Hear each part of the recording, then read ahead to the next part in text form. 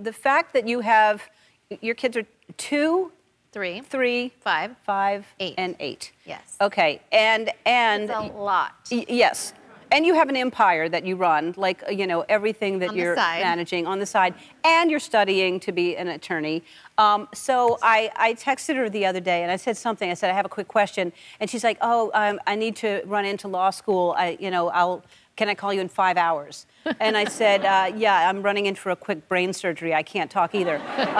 Like, it is crazy what your life is. And then you posted a picture of you, and that's why I love you so much, because you're so smart and you've accomplished so much. Thank you. And you embrace, like, you want to look the way you want to look, and good for you. You posted this, studying for the bar. It almost broke the internet. Oh, this is how you're studying for the bar. That's casual study day. You know what? I realized I had all my kids in the pool, and they were all on this water slide, and I really did have to do this, like, quiz and study, and so I was laying out with them, and I got up and was like, you know what, I'm going to do it, and I look cute, so someone take a picture, and I studied. I stayed up there for an hour while all the kids were in the pool, and I got it done. Yeah. So.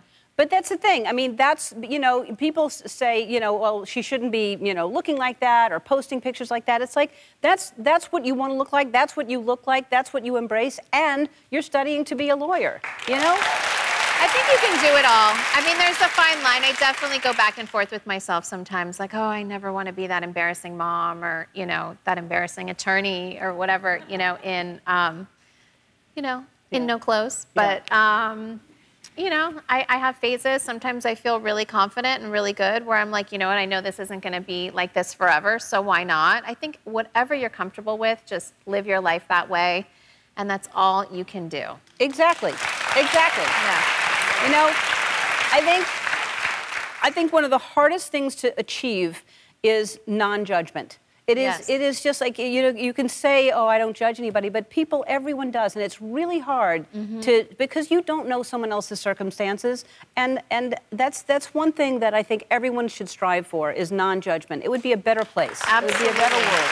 And I think that, honestly, during this, like, quarantine time and having so much time to yourself, and I know that the people that I've chosen to surround myself with, those have been a lot of our conversations about judgment and non-judgment and what we want in life and happiness and all of that. And so I think that, you know, my life, personally, I've been trying to live with less judgment, and it's been really freeing to do that. So I second you on that non-judgment path. Something to strive for.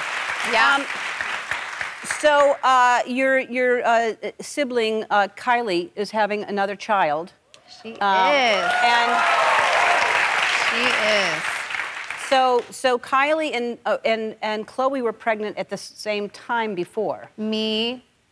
Surrogate, Kylie, yes, all having babies at the same time. Yes. So should Chloe jump in on that? Should she try to have a baby at the same time? We should try for another set of triplets. Yeah. You're not going to have another baby. No, maybe another sister. I have other sisters. Yeah. And a brother. Yeah. Maybe someone should. I don't know. But you're done, right? Yes. Yeah. Yes. I think so.